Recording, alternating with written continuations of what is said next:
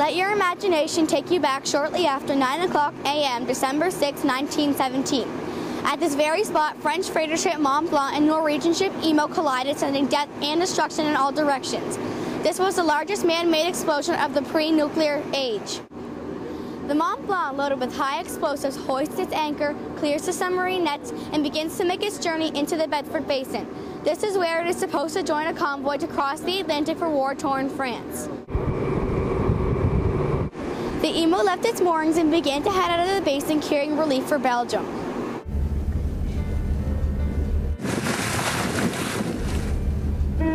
There were whistle signals exchanged from both ships as they tried to avoid each other, but it was too late.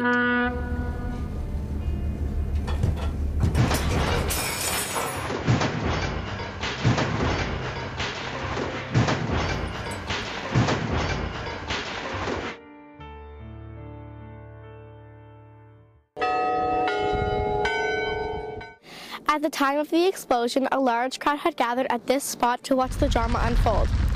The people were high up enough to escape the worst of the blast. Barbara Orr ran down the hill from her house on Canny Street to watch the spectacle. Suddenly, all was quiet and she felt herself hurtling through the air. She landed near here and eventually struggled to her feet. Her home was nothing but smoke and flames.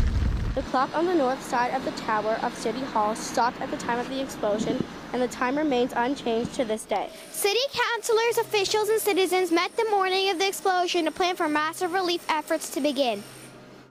The shaft of the Mont Blanc's anchor was hurled 2¼ miles into the wooded shores of the northwest arm, where it buried itself 6 feet deep into the earth.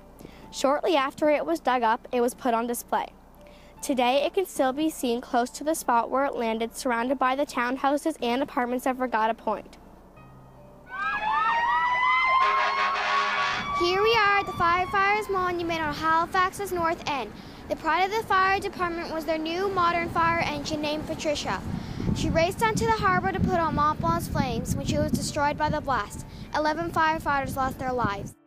Our class became interested in the schools and children of Richmond.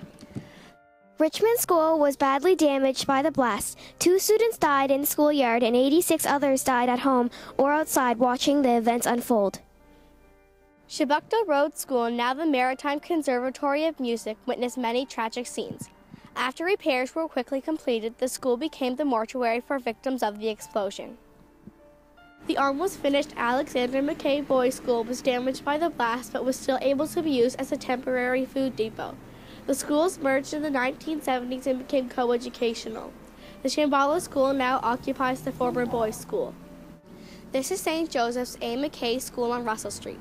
It occupies roughly the same site as the former St. Joseph's Girls' School. Due to an earlier fire, the St. Joseph's Girls' School was shared by the boys. The girls were safer in the sturdier building than the boys, who would attend school until the afternoon that day. 8 girls died at the school and 55 boys lost their lives. The Hydrostone District was developed after the explosion and was inspired by the Garden City philosophy of tree-lined streets and rear driveways. Here is one of the many memorials to the unidentified dead that can be found throughout the city. The people of Boston were the first to lend a hand by sending a train loaded with doctors and nurses and emergency supplies to Halifax in the aftermath of the explosion. Since 1971, Nova Scotia has been giving a tree to Boston as a token of our appreciation. Thank you, Boston and the state of Massachusetts, for all your help. We will never forget you.